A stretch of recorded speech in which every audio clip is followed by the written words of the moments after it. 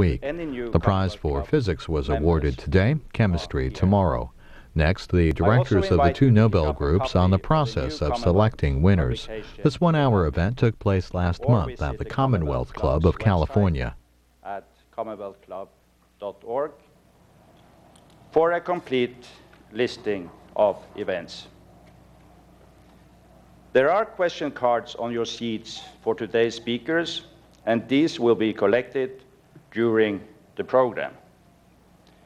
Please make sure that now all cell phones and beepers are turned off before we begin the program for radio.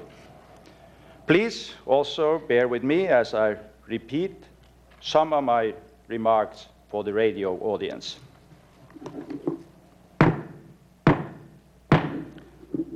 Good afternoon and welcome to today's meeting of the Commonwealth Club of California. Today's program is co-sponsored by the Consulates General of Norway and Sweden. I am Are Jostein Norheim, Consul General of the Norwegian Consulate General in San Francisco, and your chair for today. We also welcome our listeners on the radio, and we welcome the viewers of C-SPAN TV. And now it's my pleasure to introduce our distinguished speakers, Mr. Mikael Solman, Executive Director of the Nobel Foundation, and Dr. Geir Lundestad, Director of the Norwegian Nobel Institute, who will give us behind-the-scenes look at the awarding of the Nobel Prizes. It is important for me to first place in context the fact that Sweden and Norway were one country until the early part of the 20th century. This year marks the centennial anniversary of the peaceful dissolution of the Union between Norway and Sweden in 1905. And when they became two, they continued to cooperate in the spirit of Alfred Nobel, with Norway awarding the Nobel Peace Prize and Sweden awarding the Nobel Prizes in physics, chemistry, literature, medicine, and economics. All of these awards take place each year on December 10th, the anniversary of Alfred Nobel's death.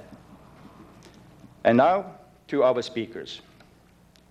Mr. Mikael Solman is the Executive Director of the Nobel Foundation, located in Sweden, and he was appointed in May 1992. As mentioned, the Nobel Foundation bestows the prizes other than the Peace Prize. Mr. Solman was born in Stockholm. He holds a BA from the University of Uppsala and has done postgraduate studies at the universities of Uppsala and Stockholm. He has also served in numerous governmental positions in Sweden, including as Undersecretary of State for Foreign Affairs and for Foreign Trade. He has also spent several years serving in the Swedish Ministries of Finance and Industry. Mr. Solman is also a member of the Royal Swedish Academy of Sciences and the Royal Swedish Academy of Engineering Sciences. Dr. Geir Lundestad has been director of the Norwegian Nobel Institute in Oslo and secretary of the Norwegian Nobel Committee since 1990. As we said, the Norwegian Nobel Institute bestows the Nobel Peace Prize. Dr. Lundestad was born in Sulitjelma, a mining community in northern Norway. He received his MA in history from the University of Oslo in 1970 and PhD from the University of Tromsø in 1976. Dr. Lundestad has held positions at the University of Tromsø, including Associate Professor of History and Professor of American Civilization. He has also been a research fellow at Harvard University and at the Woodrow Wilson Center in Washington, D.C. While being the director of the Nobel Institute, Dr. Lundestad is also adjunct professor of international history at the University of Oslo. And now it's my pleasure to welcome Mr. Mikael Solman, who will be followed by Dr. Lundestad. Please, the floor is yours.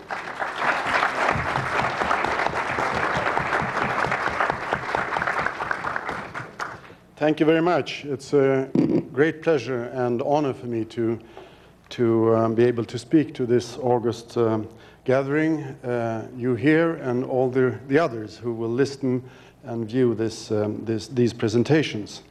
As Consul General Norham mentioned, we are here because our traveling exhibition is at the Exploratorium. And of course, on behalf of the Nobel Foundation and its Nobel Museum, we are particularly grateful to Consul General Barbara Osher, who has been absolutely decisively instrumental for us being able to realize our goal to come to Exploratorium, the mother of all science centers. Now, the Nobel Prize is a phenomenon which has become an integral part of world culture during the 20th century. Indeed, as a notion, it's appearing in media and literature on, literally speaking, a daily basis, primarily, of course, and very well merited so, with reference to the Nobel laureates. However, the background to the Nobel Prize, the workings of the Nobel Prize system, as it were, and the role it plays are less well known.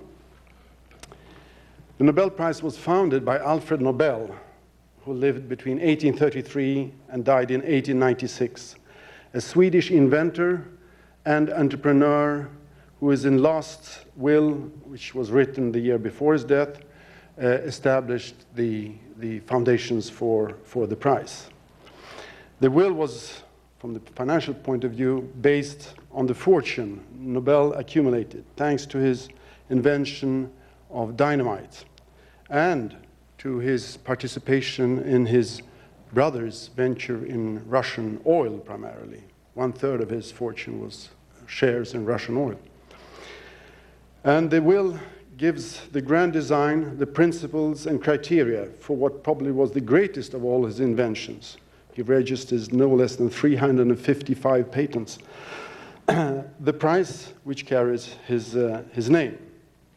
And I think the most efficient way is to read part of that will, because it's so clear.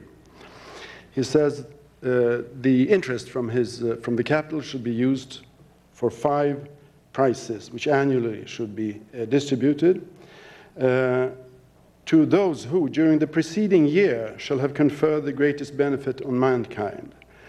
The said interest shall be divided into 5 equal parts, which shall be apportioned as follows. 1 part to the person who shall have made the most important discovery or invention within the field of physics.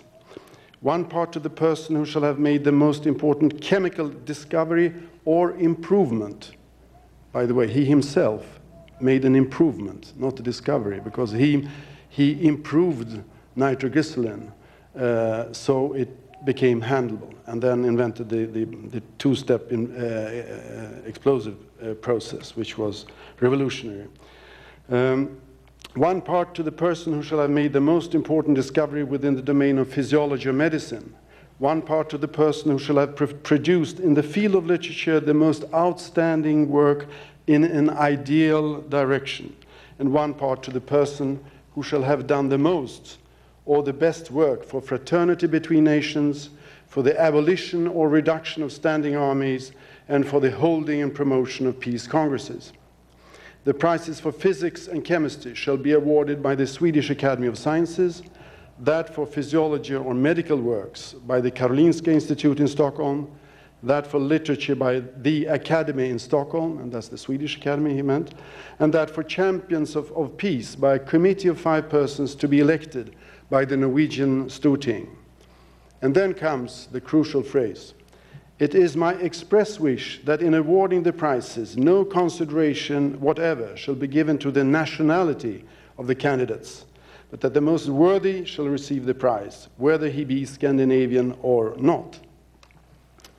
And this phrase, of course, is one of the reasons why the Nobel Prize has the standing it has. The fundamentally cosmopolitan approach to the prize.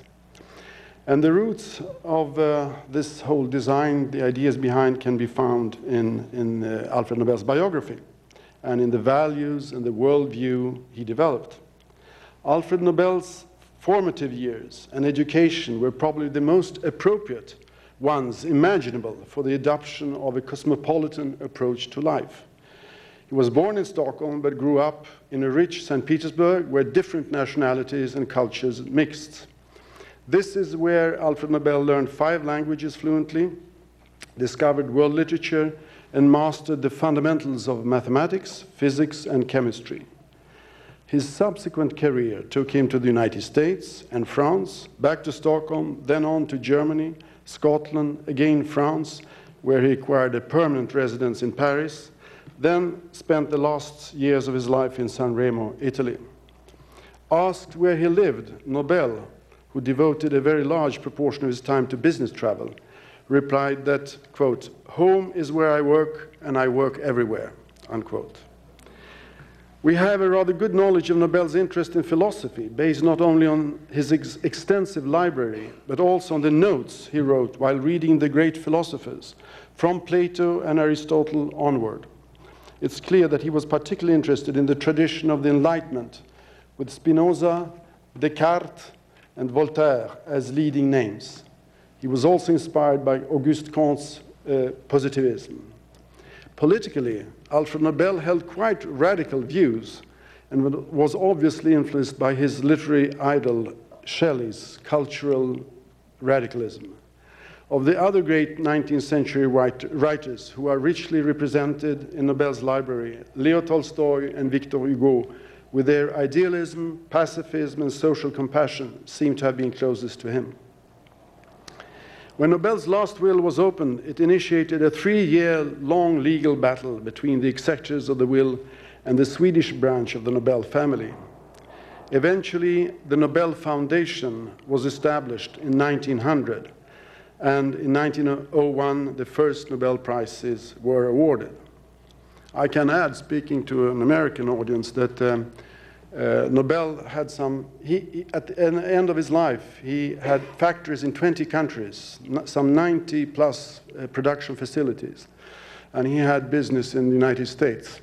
However, he acquired a profound distaste for lawyers in general, and that was one reason why there was a room for legal litigation around the last will. Because he wrote it himself without consulting any lawyer. Now, since 1901, and increasingly so over the decades, the Nobel Prize has won the place as the supreme distinction of excellence in the Nobelian, quote-unquote, disciplines. In 1968, the Swedish Riksbank, the oldest central bank in the world, celebrated its tercentenary jubilee and instituted a prize in economic sciences in memory of Alfred Nobel. When writing his will, Alfred Nobel had in mind that the prize should go to young scientists and researchers who, like himself once, were brilliant but short of funds to finance their work. However, in the scientific disciplines, the focus was from the very beginning put on fundamental scientific discoveries, even if technical inventions also figure among the prize citations. Often the question is raised, why is it that the Nobel Prize has acquired the standing and the prestige it enjoys today, given that a century ago there already existed a number of different prestigious national prizes in different countries? Most probably the explanation lies with several reasons. Well, for the US public, I can mention the Benjamin Franklin Prize, which is considerably older than the Nobel Prize. Well, one important factor was the internationalist, cosmopolitan ideology behind the prize, embodied in the wording of the last will, which I just quoted, in awarding, etc. In this way, the Nobel Prize was the first truly international prize, and thus sent a forceful internationalist signal at a time when the tide of nationalism and chauvinism was rising. It was sometimes considered as a kind of Olympic medal in the intellectual dimension. Another reason, valid at the time and still not completely unimportant, is the magnitude of the prize sum. approximately 1 million, well, today it's above, around 1.2, 1.3 million US dollars per prize. And a century ago, when the prize was launched, the prize sum corresponded to some 15 annual salaries of a professor. Still another factor, and I consider that, of course, even more important, is the design, the depth and scope of the prize awarding process. It starts in September of the year before the awards by the committees of the prize awarders, sending letters of invitation to people all around the globe to nominate candidates. In addition to the group of people who ex officio, as it were, have the right to nominate. For example, two gentlemen we have here today, two laureates, Professor Bishop and Professor Arvid Carlsson. They are entitled to nominate because they are laureates. But on top of that, other specialists are invited. And I can mention, for example, that the scientific committees, they send out some 3,000 to 4,000 letters of invitation to universities all around the world, and then varying that list of addresses over the years. The nominations, as well as the whole evaluation process, is classified for 50 years. But we know that the names on the shortlist tend to appear there for a number of years before leading to a final positive or negative outcome. And the announcements are made in early October.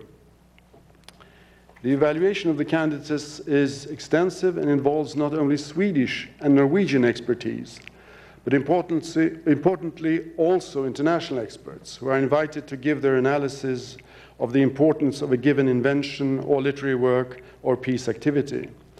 In this way, the international character of the prize is strengthened. To illustrate the extent of this evaluation process, the Nobel Foundation, through the respective committees, spend an additional 60% of the sum of the prizes on this work. Ultimately, it is the quality of the names on the list of Nobel laureates which gives the prize its standing. The success or lack of success of the prize awarding process is therefore defining the prestige of the prize. I should add still another factor, and that is the tradition. It's as laureates are involved in nominating, many of them before they become laureates, and a number of them after, there's a kind of apostolic succession. We know who nominated Einstein. We even know one person who wrote a letter to the committee telling them not to give the prize to Einstein. And that was the first physics laureate and inventor of the X-ray, Röntgen. Anyway, there's this tradition which, of course, reinforces the standing of the prize. Then we have another circumstance, and that is the very combination of the disciplines which are covered by the prize. Alfred Nobel's bringing together the scientific areas with literature, the other of the two cultures, and political involvement for peace conveys an ideological and philosophical message about what one should devote one's life to, a message with roots, of course, in the Enlightenment. But thereby, it also reinforces the standing of the different prizes as being parts of a family of excellence. At the same time, the 5 Nobel Prizes and the Nobel Memorial Prize in economics have very different audiences. The Nobel Peace Prize is best known and receives widest attention, not least because every politically interested person is able to form her or his own view of the award decision, but also because the Peace Prizes often have been quite controversial, a necessary consequence of the persons and the substance they cover. In the first third part of last century, the Nobel Prizes in literature was heavily marked by the rather parochial conservatism of the members of the Swedish Academy, but has for over the years broadened its intellectual horizon and today works with the global perspective, not only geographically, but also in terms of styles and tendencies. And here I would like to to welcome the fact that we have Professor Kjell Estmark here, slightly unforeseen. He has no place at the podium, but he has promised me to give a brief overview of the history of the Literary Prize, which of course is also interesting a very wide public. Kjell Estmark is, as was said by Council Norheim, member and chairman of the Nobel Committee for Literature within the Swedish Academy. But he is also the main authority on the history of the Literary Prize, thanks to his books and writings. So in a moment, I will give the floor to you, Kjell. In the scientific disciplines, where the prize citations sometimes are understandable only to the informed scientific community, much less controversy has arisen, and the general view is that, on the whole, the prize awards have been successful in tracking the important trends and turning points in physics, chemistry, and physiology or medicine, as well as in economic sciences.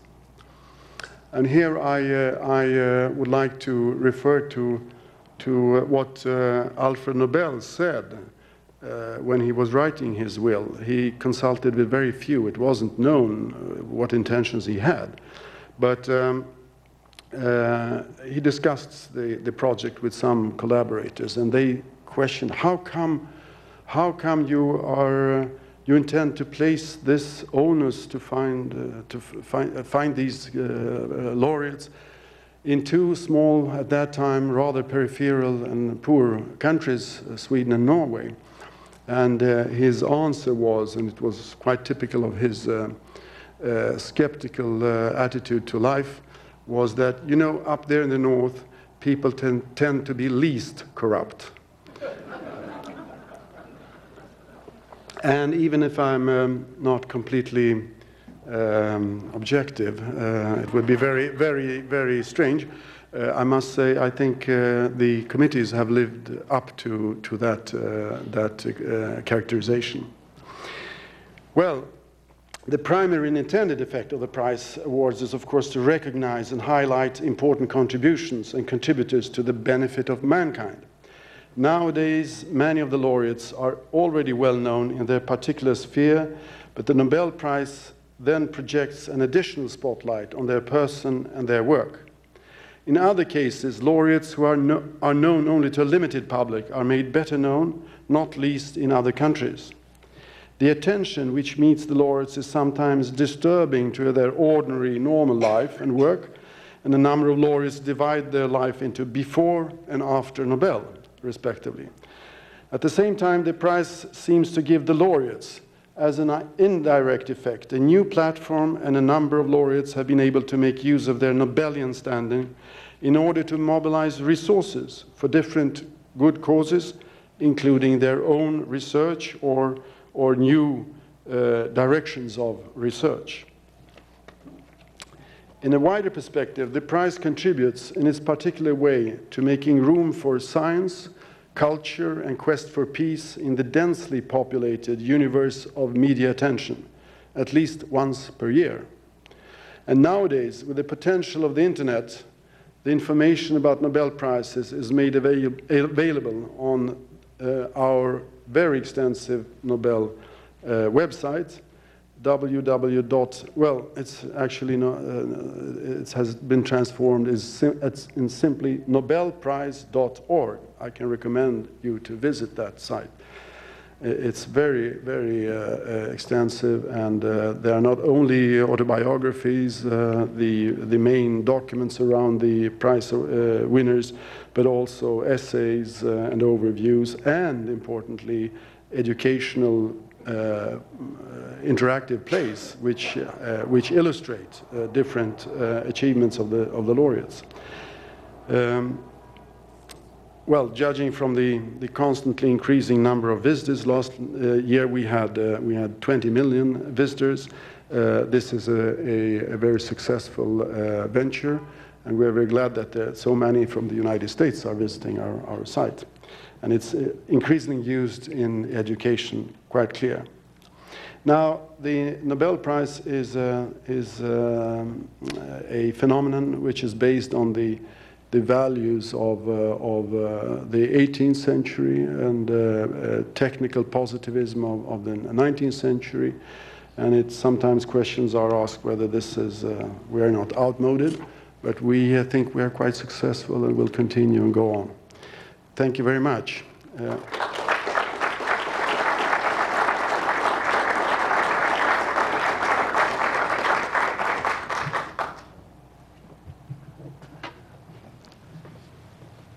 Kan du hitta ett glas där bra? Yes, it will be. Thank you. Ladies and gentlemen, it's a great honor and a great pleasure to me to be able to talk a little about the Literary Prize. And I think the best use I can make of my minutes is to clear up some fundamental misunderstandings about the Literary Prize. The first, I should say, is that this full century's practice forms one uniform whole. As a matter of fact, Nobel history as to the Literary Prize falls into a number of chapters, each with its taste, its criteria, and so on. Quite often, you don't realize that there's a continuous rejuvenation of the Swedish Academy, which means that the Academy, which gave the prize to Sully Prudhomme instead of Tolstoy, is quite another academy than the one that rewarded, let's say, T.S. Eliot and William Faulkner. I could illustrate this by one example. If you compare what happens in the 30s and in the 40s. In the 30s, the interpretation of the Nobel's will was that, well, it should be for the benefit of the whole mankind. Then the addressee of the books in question should be whole mankind. They should be directed to the ordinary reader, should have universal relevance, as it was said. And then, accordingly, you find prizes to Sinclair Lewis, Pearl Buck, etc. They even thought about Margaret Mitchell, Gone with the Wind. Now, in the 40s, there was a new generation which finished this excursion into popular taste and had another interpretation of the will. Still, it was the benefit of mankind, but like in the sciences, they thought that the laureates should be those who paved the way for new developments as to perspective and language. And they thought they should start by Paul Valéry, the great French poet, but he cheated them. He died in the summer of 45. So they began next year by the prize to Hermann Hesse, who had been rejected in the 30s, and went on by André Gide, T.S. Eliot, William Faulkner. It's a fine line, isn't it? And I think that the prize to William Faulkner was, to my taste, is the best ever in literature. Because at that time, he was not well known in his own country. And what the Academy did at that time was to crown a pioneer in literature who was at the same time a great unknown master. And he had enormous consequences for the following literature. You know, the French Nouveau Roman and the Latin American boom would have been inconceivable without Faulkner. Well, that is the first misunderstanding, that the practice should form one uniform whole. There are new generations and new tastes all the time. The second great misunderstanding is that this prize is political in a way. Quite often they say, for instance, Czesław Miłosz, oh yes, that's because of what happened in Poland and so on. And this is completely wrong. One of the first aims of the Swedish Academy is political integrity. I can illustrate that by an example. When Solzhenitsyn was discussed, there was some they were afraid that he might have the same problems as Pasternak had. So the permanent secretary of the Academy wrote a letter to his friend, the ambassador to Moscow, to ask if there was a personal risk for Solzhenitsyn.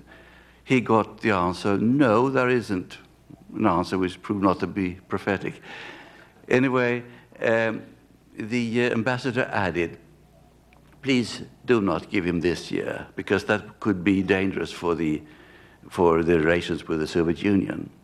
He got the answer, yes, that might well be so, but we are convinced he is the best. Which means, in the first place, that the Swedish Academy doesn't take any orders from the Foreign Office, and the government is quite happy not to be blamed for what the Academy does. And at the same time, it illustrates the difference between political intention and political effects. There must not be any political intention in the literary prize. But of course, an international prize always has effects. And in this case, they realized that it might be there might be some difficulties in Swedish-Soviet relations, but they took the risk. The third great misunderstanding can be illustrated by Professor George Steiner's long list of omissions. You know, why not Kafka? Why not Rilke? Why not D.H. Lawrence? Why not Musil? Why not Cavafy? Why not Pessoa? Etc., etc. And they don't realize that many of these writers were dead by the time their work was published. What could you do about Kafka when his 3 great novels were published after his death? The same with, for instance, let's say Proust. That's a great omission, isn't it? But Proust got his notoriety in 1919 when the second volume of his series, À la recherche du temps perdu, was praised by the French Academy. But he died 3 years later and left half his series unpublished. So, I mean, if you look at such examples like Cavafy and Pessoa, their work was published posthumously. So I think if you look at these 3 mistakes and see what has actually been done, I think it isn't that bad. Thank you.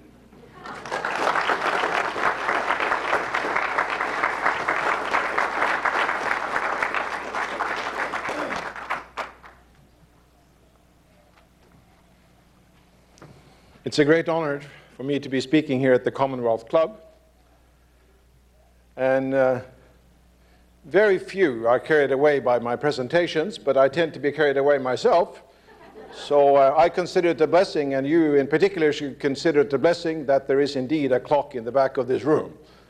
Because Norwegian professors, we are programmed to speak for 2 times 45 minutes with a break in between, but today we'll skip the break.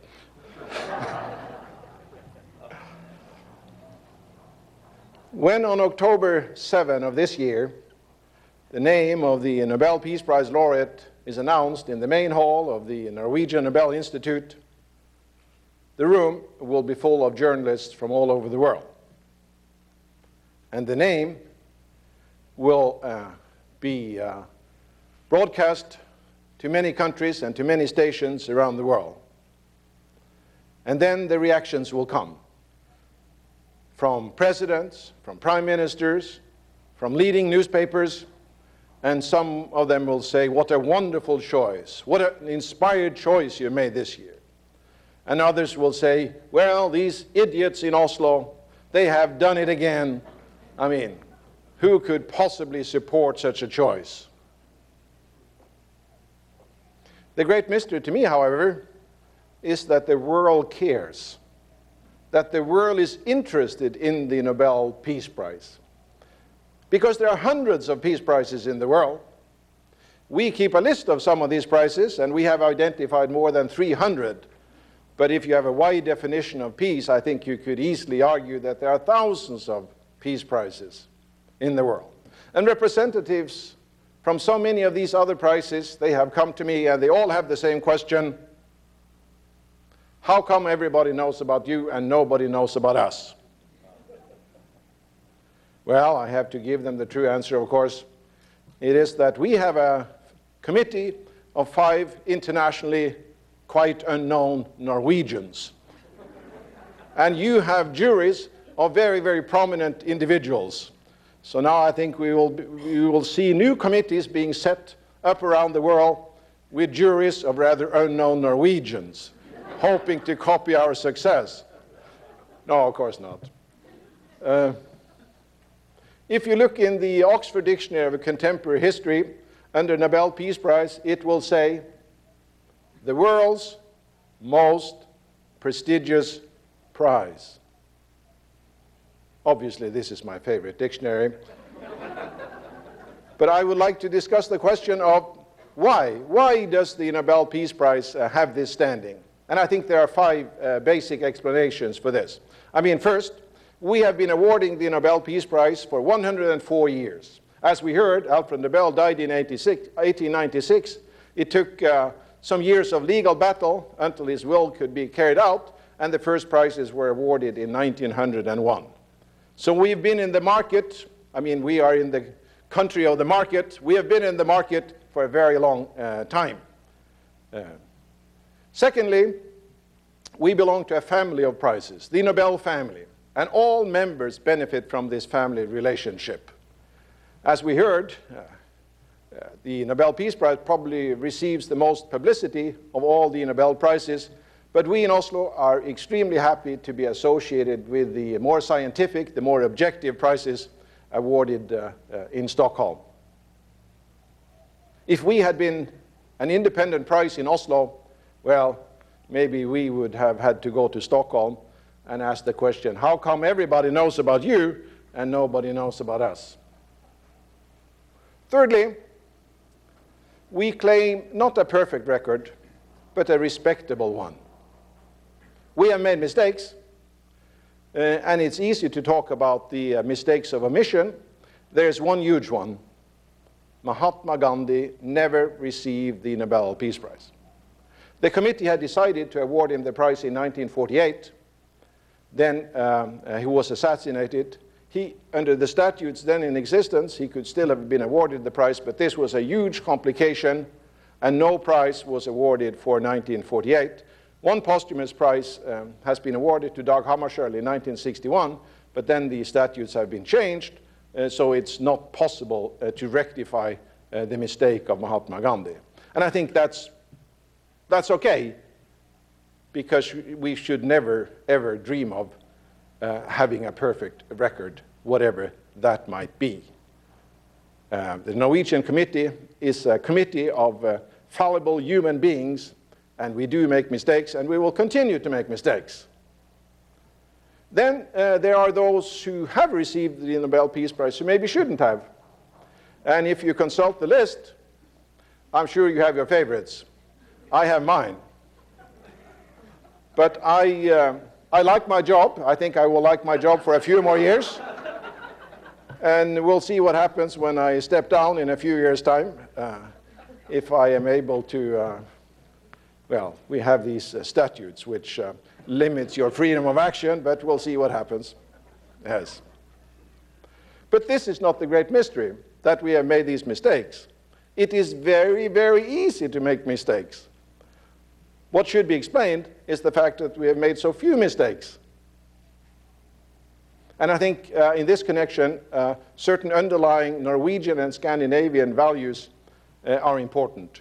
Our basic approach to foreign policy is dominated by a combination of idealism and realism, and this is just the kind of blend which we should have as a basis for the Nobel Peace Prize. 20 Americans have been awarded the Nobel Peace Prize. That is by far the highest number. 3 presidents, Theodore Roosevelt, Woodrow Wilson, Jimmy Carter, a number of secretaries of state, and many who do not belong in the more official tradition. Fourthly, the definition of peace has evolved over time. We have included human rights, which is a very important consideration. The prize has become truly global, and we try to pay attention to developments all over the world. We have to remember, constantly keep in mind, that more than half the world's population live in Asia. It took us too long to become global, but since 1960, we will claim that we have been a very global prize. We have tried to identify more women, so that now 12 women have received the Nobel Peace Prize. Not a particularly strong record. Well, that is unless you compare it with the other Nobel Prizes. Then it's a very strong record.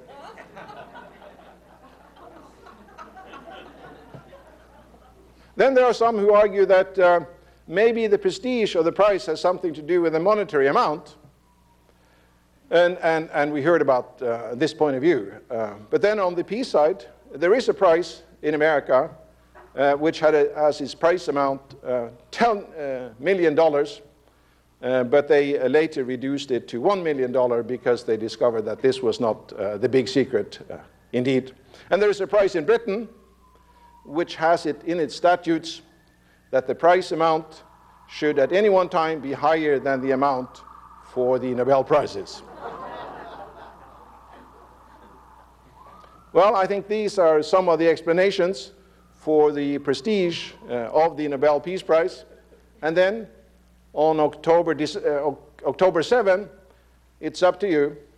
You can decide whether the Norwegians, these 5 unknown Norwegians, have again made an inspired choice, or whether these are these stupid Norwegians. Thank you.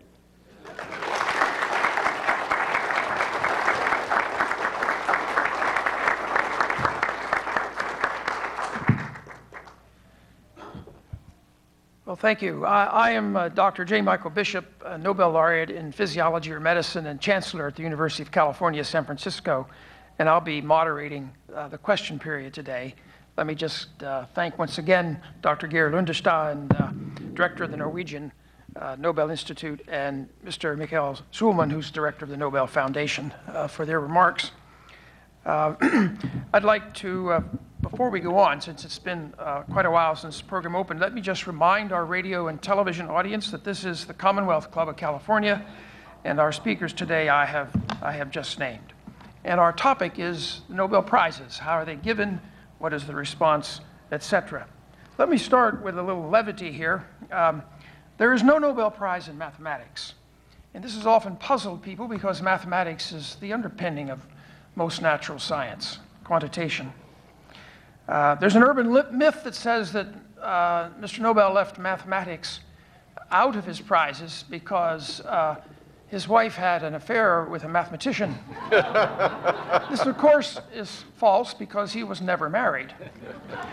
There's another urban myth that it just had to do with a mathematician running off with Nobel's lady friend. Now, we could spend an entire hour on Mr. Nobel's 2 lady friends, but I would like to ask then, why is there no, since it has nothing to do, as far as we can tell, with his amorous life, why is there no prize in mathematics? Well, as you raised that side of Alfred Nobel's personality, it's just one can state that if he was successful in many other areas, this was not one of them. He actually had a long and very sort of tragic relationship to an Austrian lady who we now know was 5 years older than she told him. As for mathematics, it's very simple. We have actually tried to find, we've very much looked into what evidence there would be for that, and found absolutely nothing, except that he might have had an argument with Mittag Leffler, who was a prominent mathematician. But that person was at odds with absolutely everybody in Stockholm, so that was nothing special.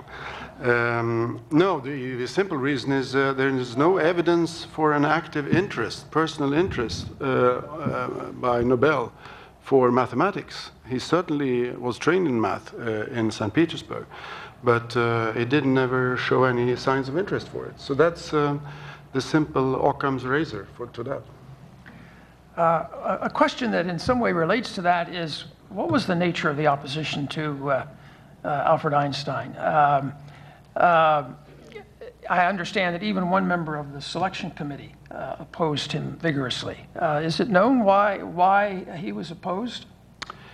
Well, in general, the committees were not convinced about his theory of relativity, and therefore he did not get it for the theory of relativity. There is even a very strange sort of clause in the text there, say, without taking position on his theory of relativity, they award the prize for the electromagnetic effect. But I think Professor Svante Lindqvist, Professor of History of Science and Technology and the head of the Nobel Museum, where there's an excellent exhibition on this issue, could add a couple of words, if you don't mind. That'd be fine.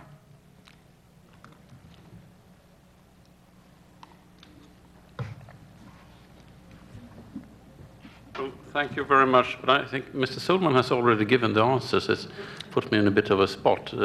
It's exactly that. There was no experimental evidence for Einstein's theory of relativity. And the disclaimer that Mr. Sohlman mentioned is a very interesting one. It's the only disclaimer ever in the history of the scientific Nobel Prizes. And so he was given the prize for the photo effect instead. After there were some experimental evidence for the theory of relativity, which came later. And when Nobel got the mentioning of the Nobel Prize, he was on his way to Japan. And he was told that he had received this prize and he should come to Stockholm. And he said, well, I promised to give this tour of lectures, I will not come to Stockholm.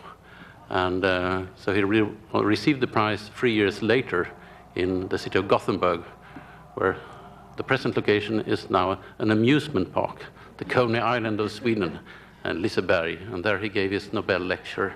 And it's reminded of Röntgen when he got the prize, the first prize ever awarded, the physics prize. He was told about this unknown prize from the north. And he said, do I really have to go to the north? It's a problem for me. This disrupt my research. And worse than that, I would ask the chancellor for leave because I missed 2 of my undergraduate lectures. I really don't think I would like to go. Nowadays, when people like Chancellor Bishop receives this phone call, they very happily go to Stockholm. Thank you. Even though there are only 2 hours of sunlight when you're there in December.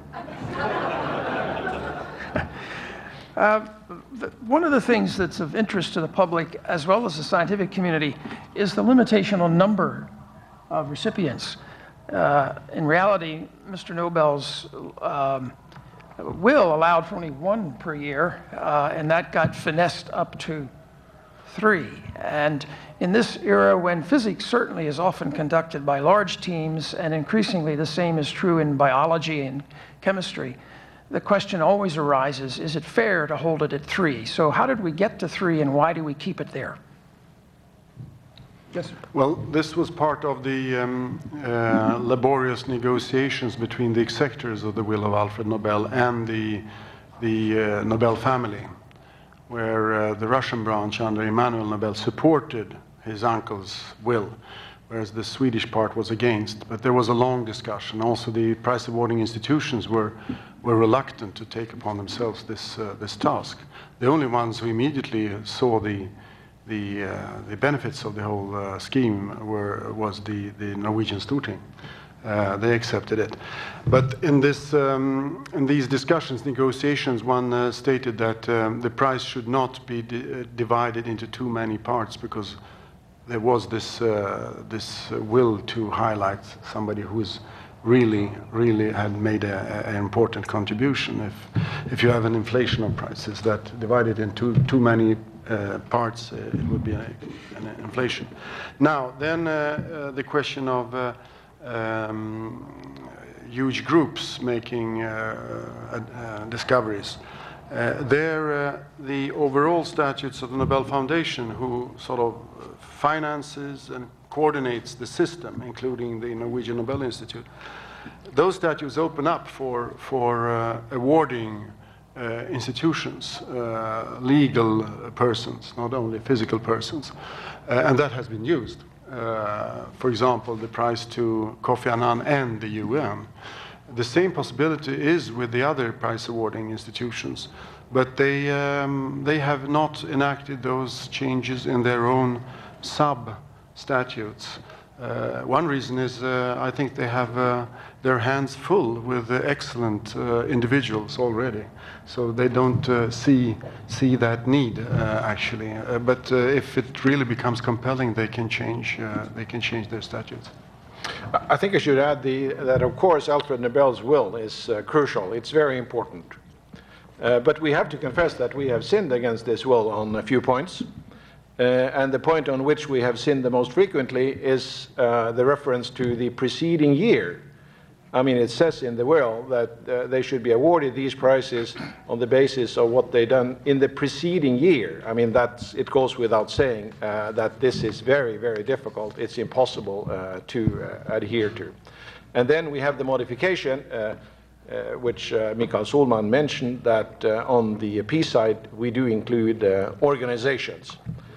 So that's a special practice we have with regard to the Peace Prize.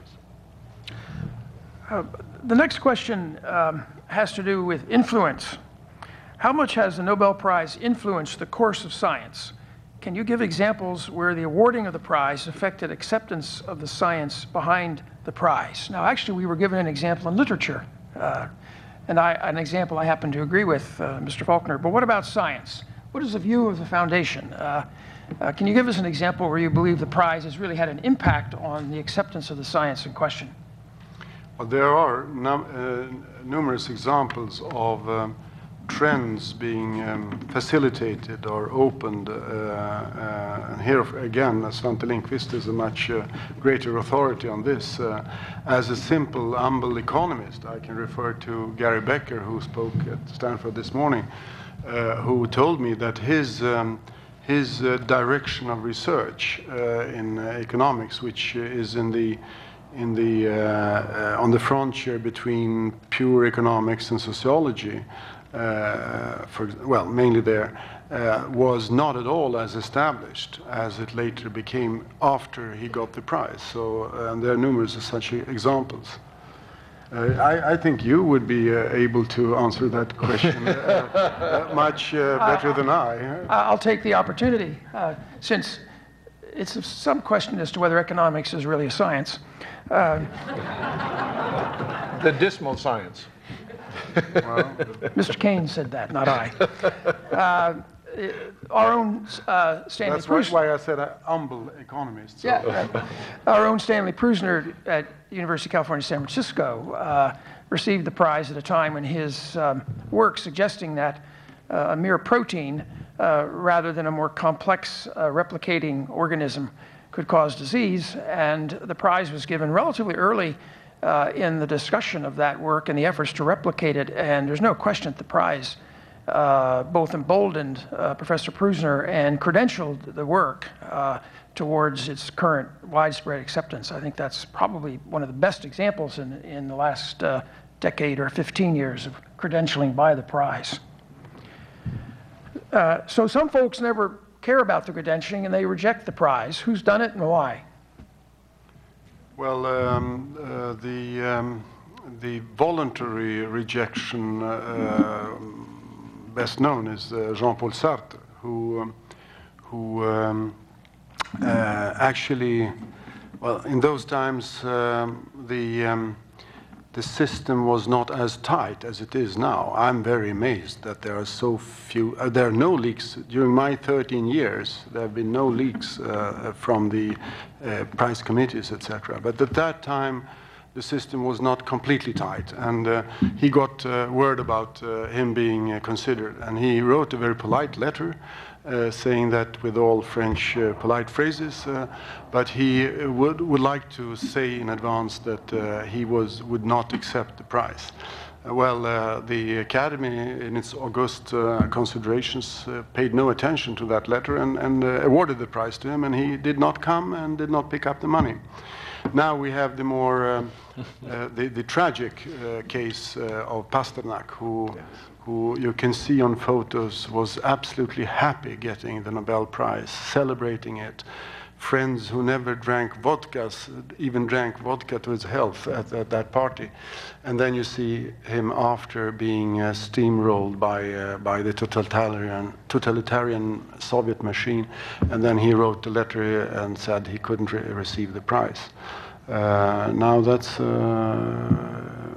what I remember. Then you have the particular circumstances. We're very proud. We have a good history of bad relations with dictatorships, thanks to not least to the Peace Prize, but also to the Literature Prize. And when Karl von Ossietzky in 1936 got the Peace Prize, a journalist who disclosed to the world the rearmament in Germany under Hitler, Hitler got crazy and introduced a law forbidding all Germans to receive the Nobel Prize, and introduced a prize of his own, Deutsches Nationalpreis für Wissenschaft und Kultur.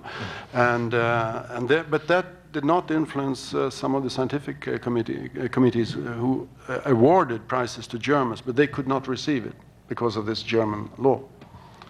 On the peace side, there is one who has declined the prize. You may remember, among the controversial prizes, that in 1973, Henry Kissinger and Le Docteau received the Nobel Peace Prize for the Paris ceasefire agreement. Le Docteau declined the prize. Henry had his doubts, but he did accept the prize, although he did not come in person to accept it. And there are many who have not come to the prize ceremony because they were afraid to leave their home countries. Andrei Sakharov, Lech Walesa, Aung San Suu Kyi are some examples. What's the most memorable Nobel acceptance speech in your experiences? Well, I would say, I don't know whether it's memorable, but the one I certainly remember is the one by Dalai Lama in 1989, because he had given us a manuscript about what he would be saying, and of course the television companies had received this manuscript and they had provided the subtitles so everybody could follow what he would be saying.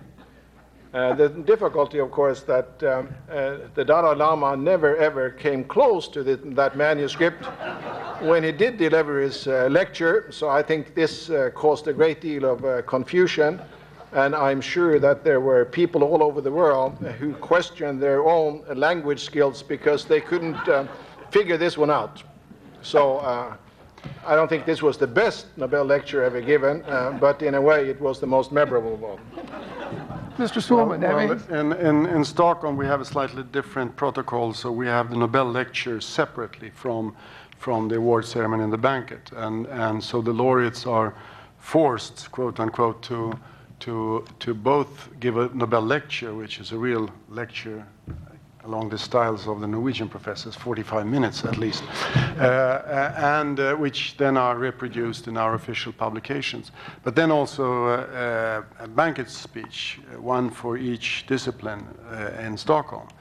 And as I would hesitate to nominate the best among those, but what I can do is to refer you to nobelprize.org, where you can read all of those, and there's some which are absolutely fabulous among the banquet speeches, where the geniuses develop their sense for humor and learning and philosophy, etc. So this is an ad for that.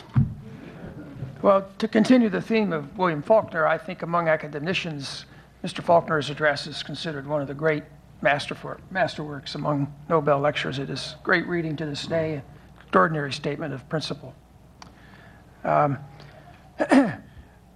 So, explain the economics prize to us. It's not really a Nobel Prize now, is it? It's not really a Nobel Prize. Well, the fact is that in 1968, the Swedish central bank, which, as I mentioned, is the oldest central bank in the world, were celebrating their tercentenary, and wanted bang for the bucks. They had huge celebrations in different directions, financing, research, etc. But they contacted the Nobel Foundation and proposed this prize in economic sciences in memory of Alfred Nobel. And the then board of the Nobel Foundation accepted this under the condition that the Royal Academy of Sciences would take that on board, which they did. And so the procedures are exactly the same. The rules for the nominations, there's a committee, prize awarding committee, proposing to the General Assembly of the Royal Academy of Sciences, based on nominations, to the same numbers as in the other sciences. So it's an addition. We have got proposals from then Senator, later Vice President Gore, to add new prizes for environmental efforts, but we have been very grateful for the idea, but declined it. So it's like it is now, and there will be no changes.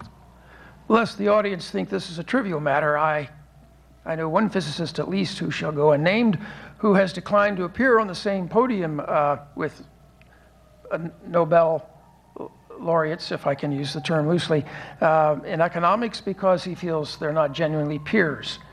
So there. It was just time for one more question, and let me generalize a bit. Mr. Nobel, the will, as I recall, says that his hope in awarding these prizes was to encourage or support dreamers, because dreamers have a hard time of it in society. That translates these days into individual recognition, as you have discussed. But does the foundation see a larger social purpose in the prizes? For example, in science, I think that's obvious in peace. But do you see a larger purpose in awarding prizes of this extraordinary celebrity that extends beyond something just individual recognition? Well, of course, the circumstances have changed dramatically over the 100 years when it comes to sources of finance. And even if we're talking about $1 million, that's peanuts in today's world when it comes to supporting science. But again, I think still we think the operation is useful in the sense that it concentrates the mind, attention on individuals who are driving things, and it helps to mobilize not only attention but substantial resources in individual cases to the development of activities in science and culture. And also in peace, where it also plays a protective role. The names have been mentioned.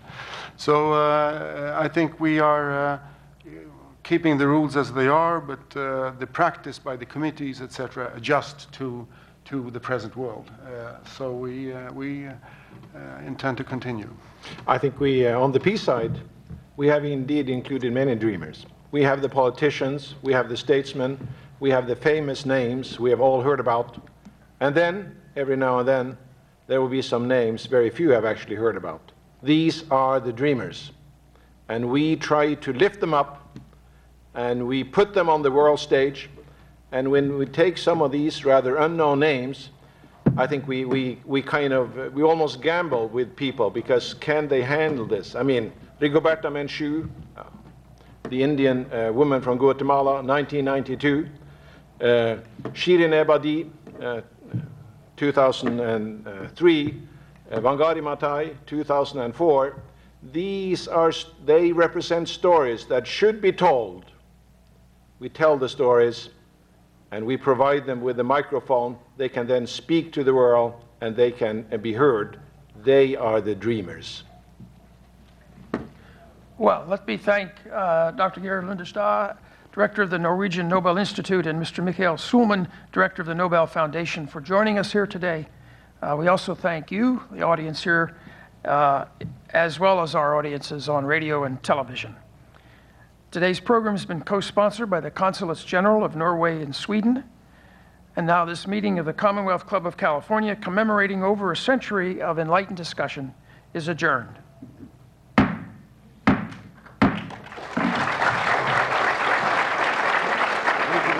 Thank you. Thank you.